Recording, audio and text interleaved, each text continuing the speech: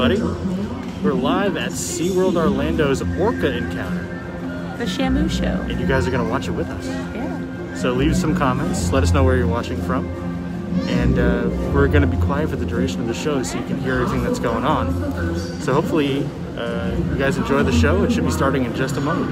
We're very excited to show you the Orca encounter. Yeah, me too. This is the first time I've seen this at SeaWorld Orlando. I saw it in San Antonio when I had to visit her way early on in our park hopper ship. In our park hopper ship? Mm-hmm. So, not a huge crowd here today in Shamu Stadium, but...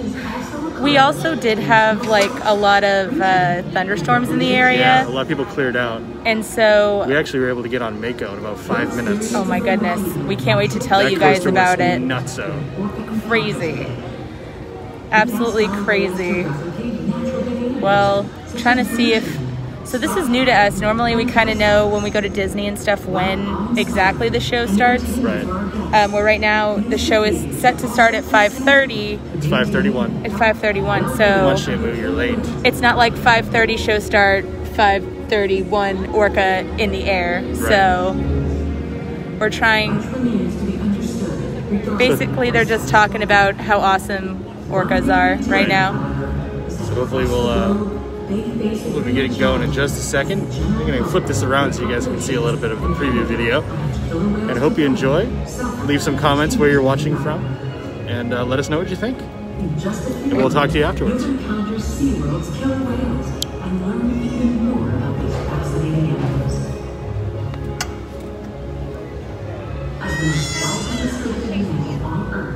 killer whale is uniquely positioned to represent power and fragility. Yeah. Hello everyone, my name is Nick. On behalf of the killer whale training team, I'd like to welcome you to Orca Encounter. Being a part of SeaWorld's mission is more than just a job.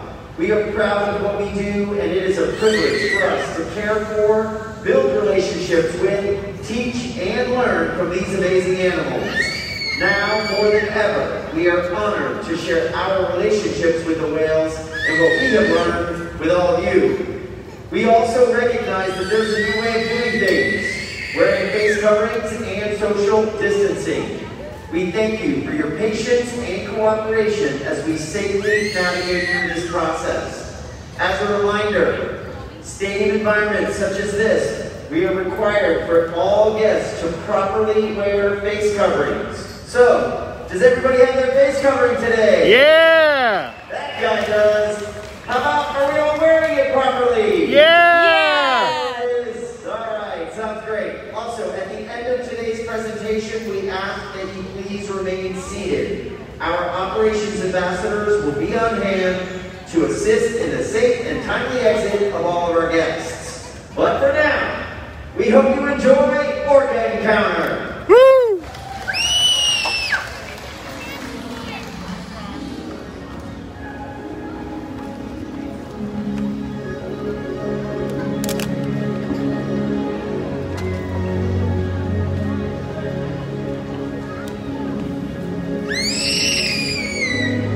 That girl's really excited. Could be a boy too, I don't know. It's a boy, I apparently. I haven't looked back. All right, enjoy the show, guys. As you could hear all of the social distancing announcements before the show.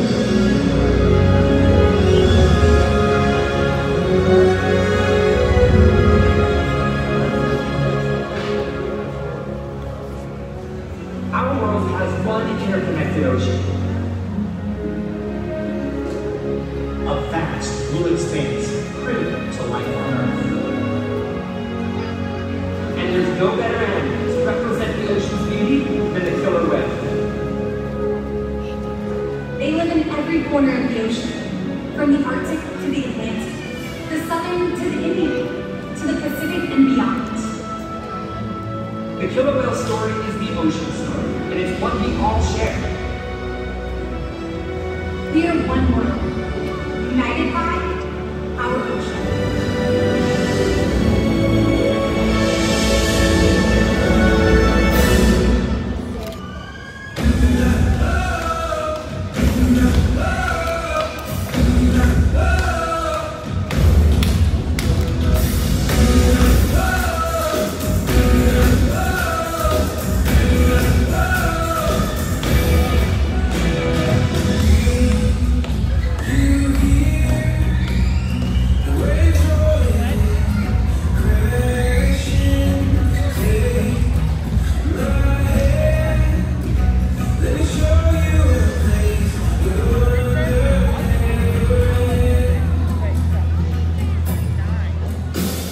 go. Woo-hoo-hoo.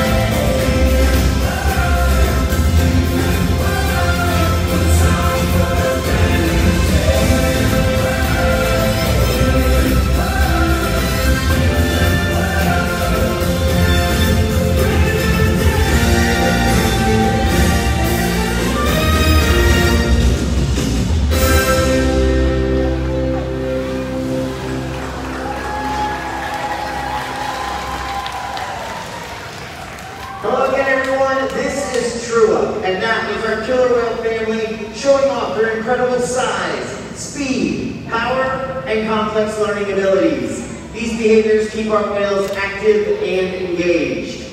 SeaWorld's killer whales have inspired generations, and we are excited to share their story with you today. Killer whales are the ocean's top predator.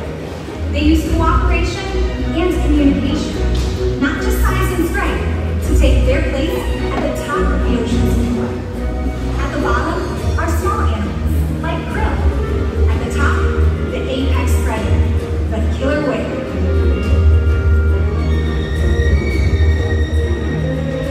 Killer whales are as big as a bus, faster than an Olympic swimmer, high flying and powerful.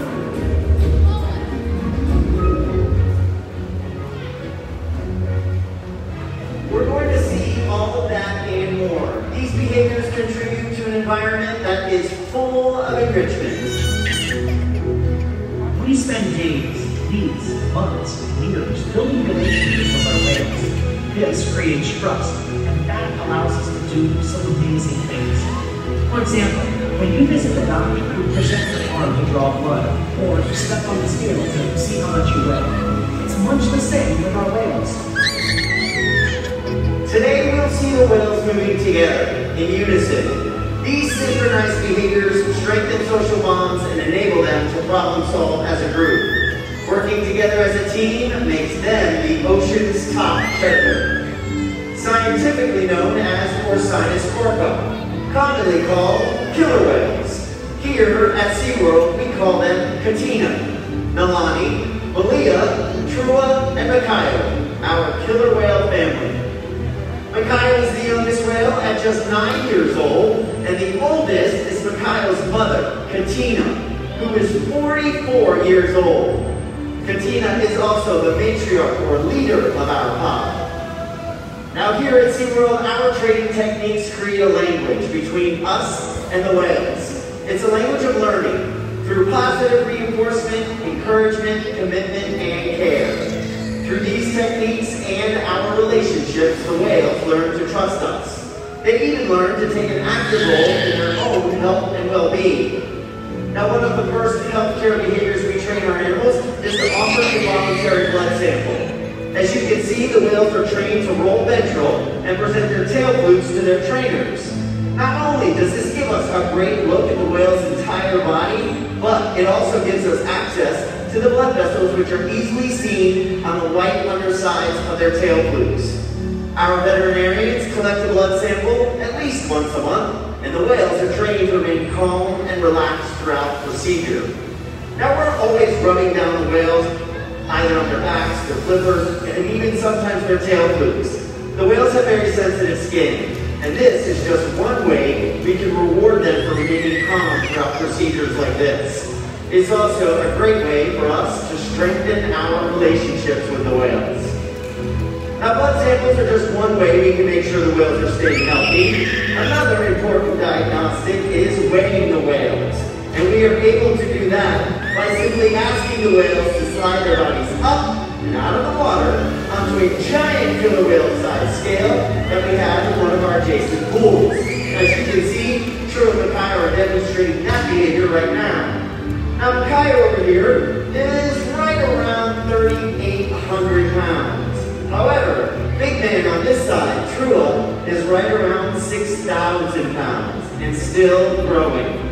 You'll notice though that the portion of their bodies from their dorsal fins to their tail flukes is in the water right now. That is the powerhouse of the whale. It's called their peduncle. It's very muscular and very heavy. If we were to weigh the whales with their peduncle still in the water, we wouldn't be weighing the whole whale. But we're able to solve that problem by simply asking the whales to raise their tails up and out of the water.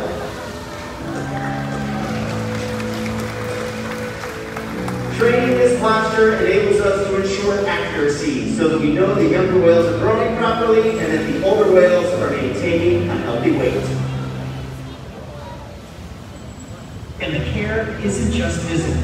Mental stimulation and play are vital, and we surprise and engage with our whales at every opportunity. Play is how killer whales teach their young to hunt, and for the adults, play is important too. It seems that they just enjoy having fun. Making time for play is an important part of life for killer whales, and for us.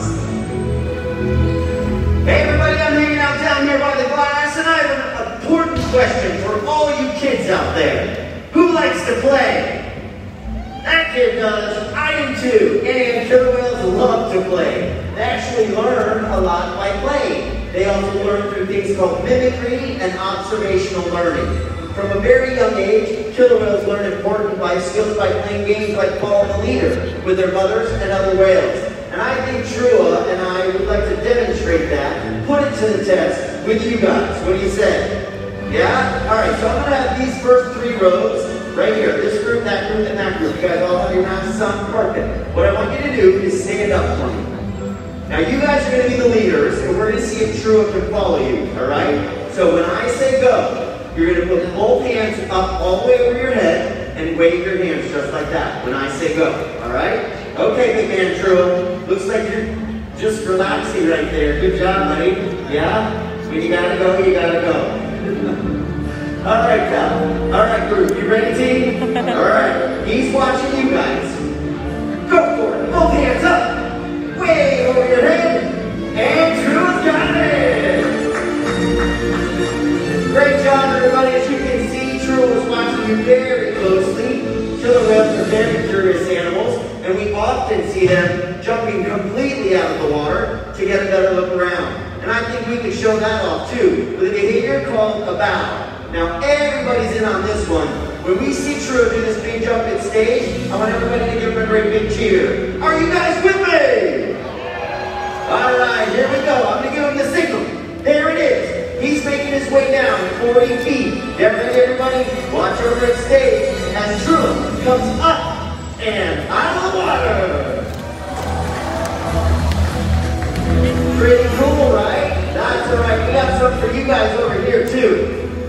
can see, Mimi's over here playing with Mikhail. Now, Mikhail's not quite as big as Trua, but he can cause a big splash. So we're going to do a behavior called a reach. Mimi, you taught your team the signal. They're ready to go. Whenever you guys are ready, you're going to give Mikhail that signal for the reach. 1, 2, 3, go for it. Nice job, everybody. All right, now Mikhail's making his way around. Very well done. Killer whales preach sometimes to get a better look around, but more often they do it to show off. Here comes Mikhail. Up and into the water.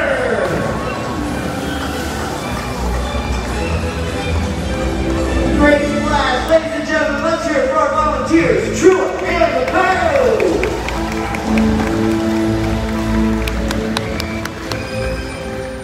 SeaWorld's research and observation of the killer whales in our care has shed light on many mysteries about these amazing animals.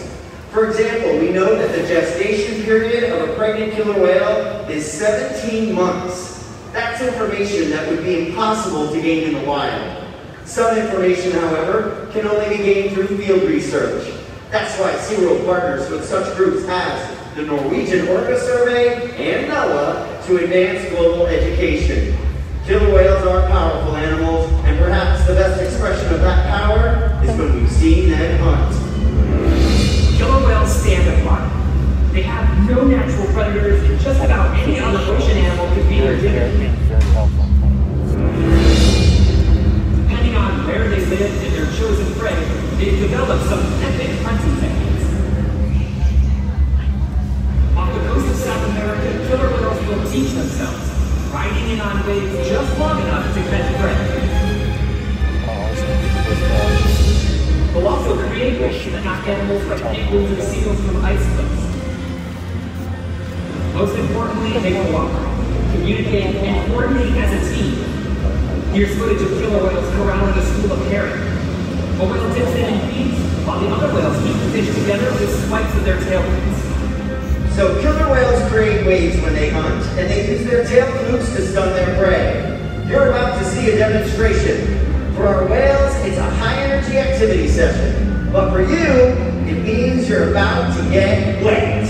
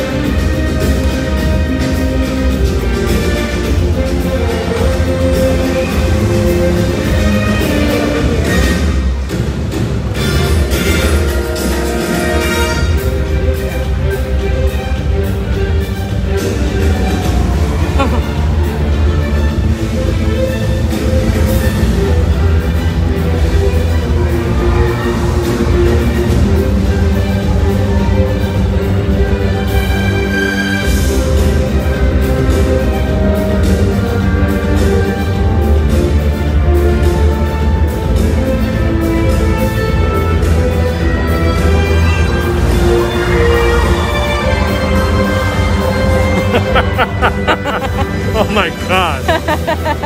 Those poor people.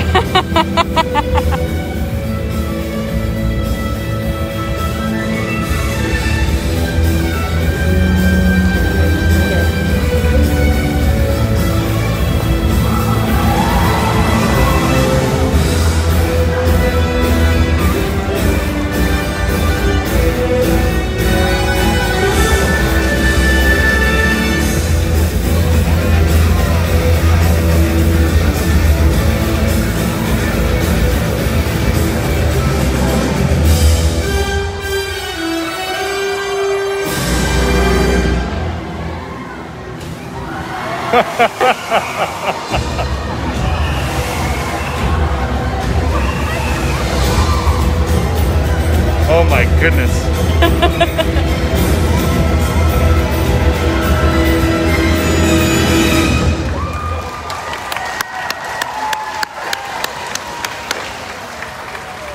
As you can see, killer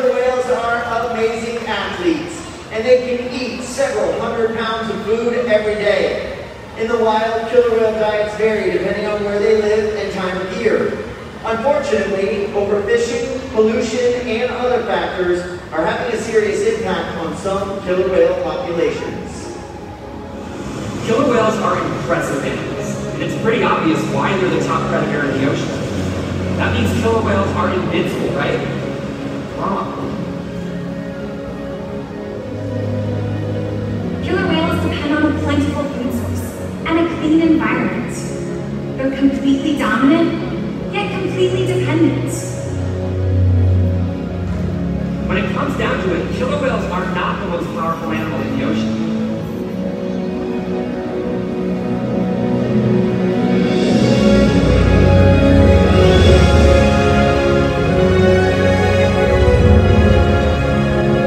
Their future depends on you. Through your actions. Through the choices we all make. We hold the future of killer whales and the oceans in our hands. Killer whales continue to surprise and amaze us. They're the perfect ambassador of the ocean, limitless, connected, powerful, but still longer. The challenges that we face can seem insurmountable. Don't give up. Be inspired. We can make a difference. The ocean needs our help, and that seems overwhelming. But together, we can make it happen. There's so much to learn. So much to protect. So much to explore. The killer whale story is still being written, and there are simple things we all can do to make a difference. All it takes is one choice.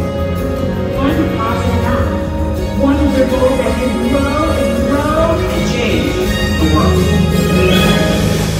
Together, we've got this.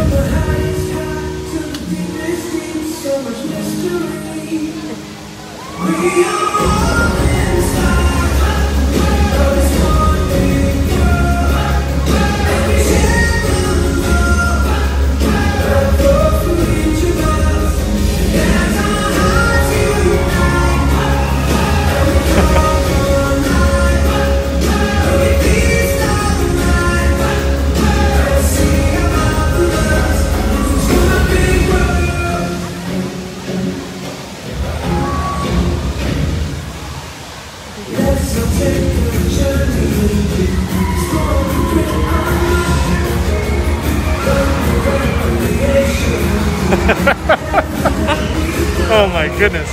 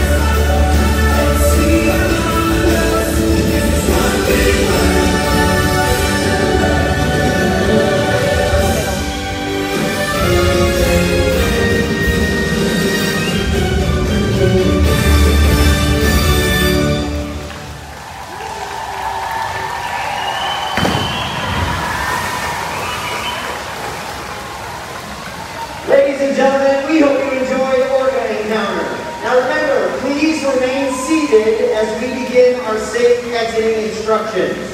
Now folks, how this is going to work, as you can see, we have several folks down front. If you guys could please remain seated.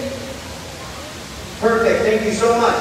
Now, what's going to happen is, you'll see we have several of our operations staff ambassadors positioning themselves with colored flags. Now, if you guys follow directions, we got a special surprise coming, because I think the whales have one more way they would like to say thanks for being here with us.